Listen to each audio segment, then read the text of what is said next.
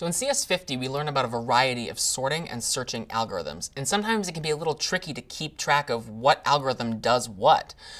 We've really only skimmed the surface, too. There are many other searching and sorting algorithms. So in this video, let's just take a few minutes to try and distill each algorithm down to its core elements so you can remember the most important information about them and be able to articulate the differences if necessary. The first is selection sort. The basic idea behind selection sort is find the smallest unsorted element in an array and swap it with the first unsorted element of that array. We said that the worst case runtime of that was n squared. And if you want to recall why, take a look at the selection sort video. The best case runtime is also n squared.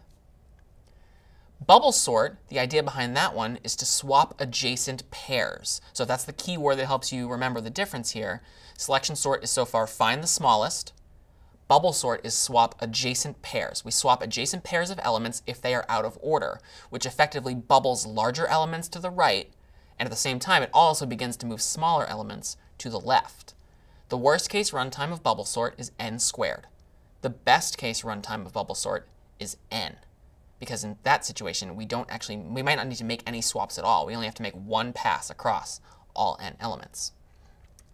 In insertion sort, the basic idea here is shifting. That's the key word for insertion sort. We're going to step once through the array from left to right. And as we do, we're going to shift elements we've already seen to make room for smaller ones that need to fit somewhere back in that sorted portion. So we build the sorted array one element at a time left to right, and we shift things to make room. The worst case runtime of insertion sort is n squared. The best case runtime is n. Merge sort, the key word here is split and merge. We split the full array, whether it's 6 elements, 8 elements, 10,000 elements. We split it down by half, by half, by half until we have an array of n one-element arrays, a set of n one-element arrays. So we started with one 1,000-element array, and we get to the point where we have 1,000 one-element arrays. Then we begin to merge those subarrays back together in the correct order. So we take two one-element arrays and create a two-element array. We take two two-element arrays and create a four-element array, and so on until we've again rebuilt one n-element array. The worst case runtime of merge sort is n times log n. We have n elements, but this recombining process takes log n steps to get back to a full array. The best case runtime is also n log n, because this process doesn't really care whether the array was sorted or not to start with. The process is the same. There's no way to short circuit things. So n log n in the worst case, n log n in the best case. We also talked about two searching algorithms. So linear search is about iterating. We proceed across the array once from left to right, trying to find the number that we're looking for.